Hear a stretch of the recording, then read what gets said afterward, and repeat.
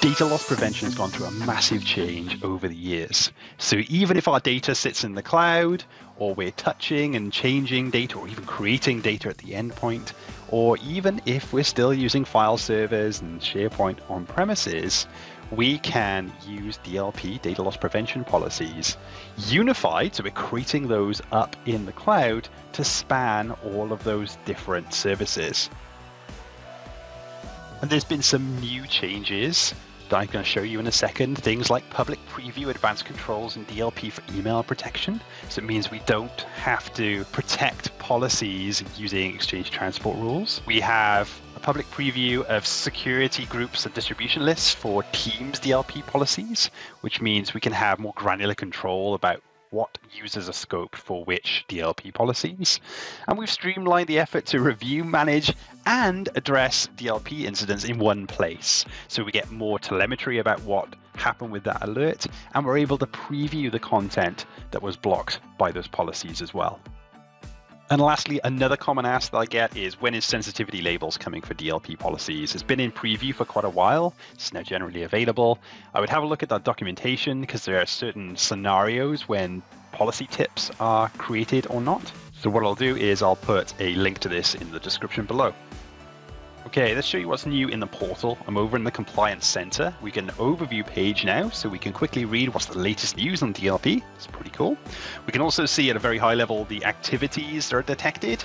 I can click on View All Activities, and that takes me to the Activity Explorer. So this is now in here. I don't have to go up to the data classifications and do my filters. It's already filtering on DLP rules matched for me, so I can see a timeline of events about when certain DLP rules have matched. And then I can click into these to get more telemetry about that specific rule.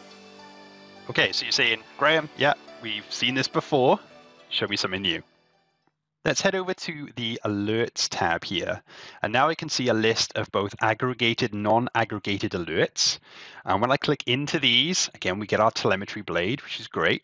I can also go down here and I'm able to notify end users that we've detected this DLP policy. So I can fire that off to the individual if I need to.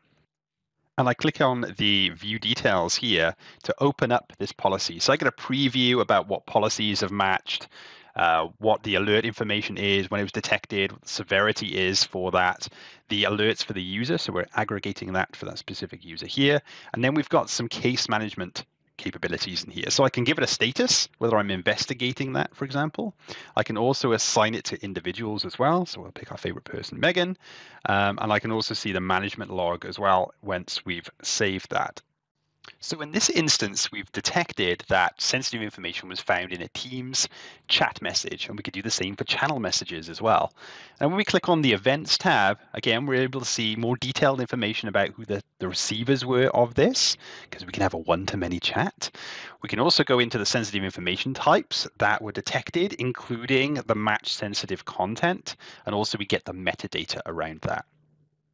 If we head back to our Alerts tab, we can click on a different policy here, click on more details.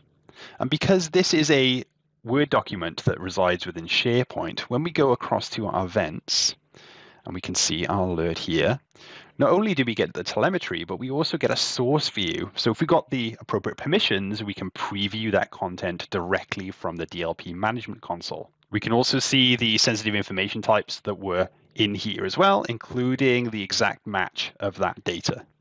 So that's a really quick overview of the enhancements to data loss prevention. I just want to recap that DLP also goes into things like insider risk management. So we can reuse those policies in insider risk. It takes minutes to set up. We're using Microsoft Information Protection to do that automatic discovery and classification of data. We can protect our data there as well. And we're using our Microsoft Defender suite as well to get telemetry from the endpoint. This means our built-in solution, as it talks to all of the capabilities in Microsoft 365, gives you a better security and compliance posture across your estate. Thank you very much for your time, and I'll speak to you again soon.